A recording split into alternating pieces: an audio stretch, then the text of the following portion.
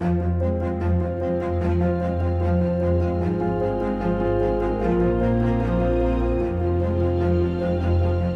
name is Joe Khattar. I'm the CEO of Dyldam and one of the founders of Dyldam. We founded back in 1969 with my late father. We came to Australia with my family, my parents, back in 1967 during the war between Israel and the Arab world in June, but we arrived to Australia in October the 11th.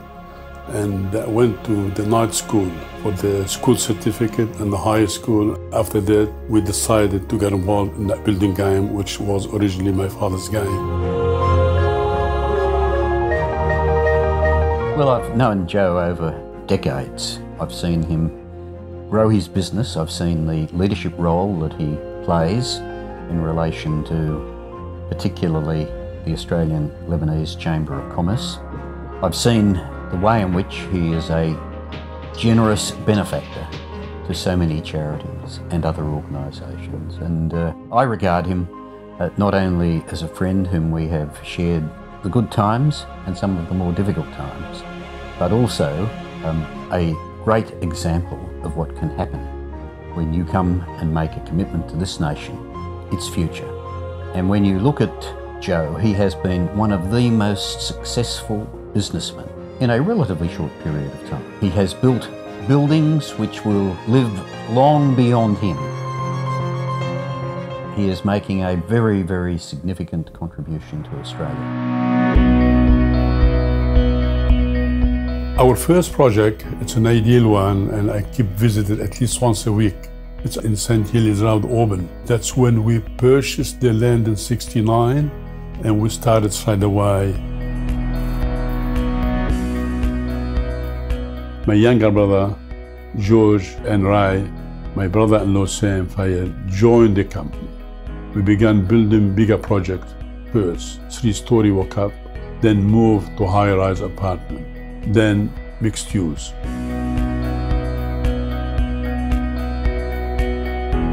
I've known Joe for over 30 years. We first met back in 1987 at the job in Lane Street, Wentworthville, where Joe was working with his brothers, George, Ray, his brother-in-law Sam, and his father.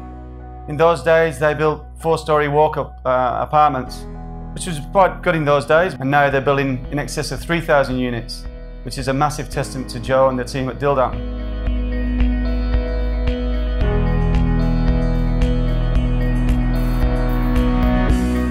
We stuck to our business model through property cycles, the 24% interest era in the 70s, through the GFC in 2008.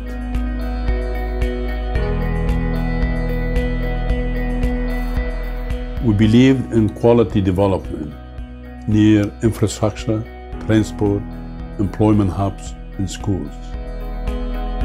If you walk down the street with Joe at Parramatta, that tells you the story. You know, you don't need to do much more than that, and to see the impact that he's had on the overall community of Parramatta.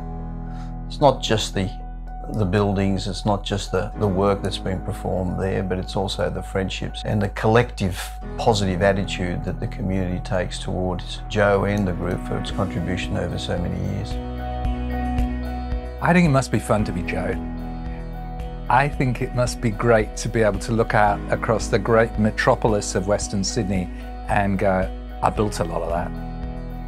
I think that's something to be admired. All construction of work with Joe and Dyldam sees them just growing bigger and bigger as a company and being up there as a Tier 1 builder and developer. And it has been my privilege, my life purpose, to build community for almost 50 years.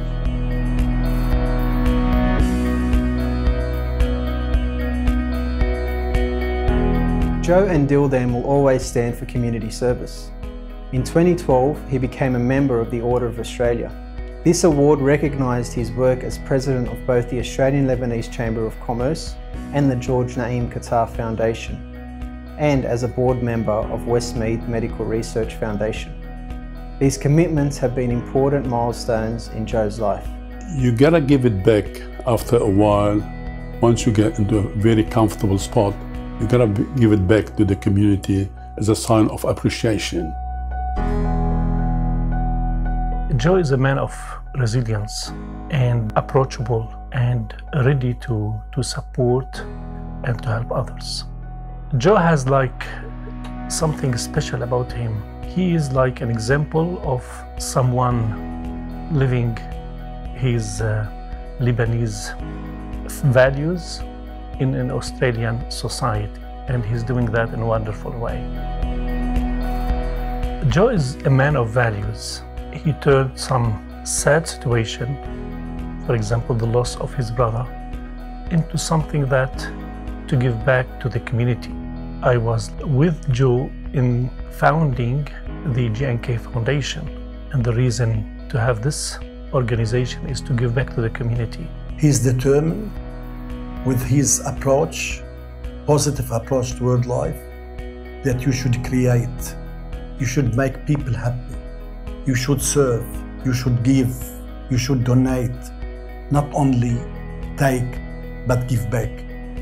He's of the philosophy that you cannot close your hand, you have to open it. We've got a common view toward Australia, the great country that we should all be loyal to, without forgetting our roots in Lebanon.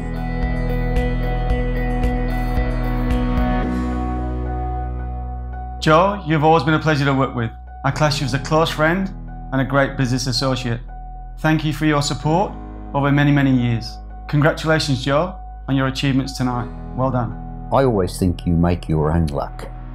And when you find somebody like Joe, he is a leader, a person who is able to give of himself, to give of his time, to harness the resources of him and his family, to build an organisation. It's not luck, it's hard work and leadership. I'm honoured to see Dyldam, the business I founded with my late father back in 1969, to become a leader in the Australian property development industry.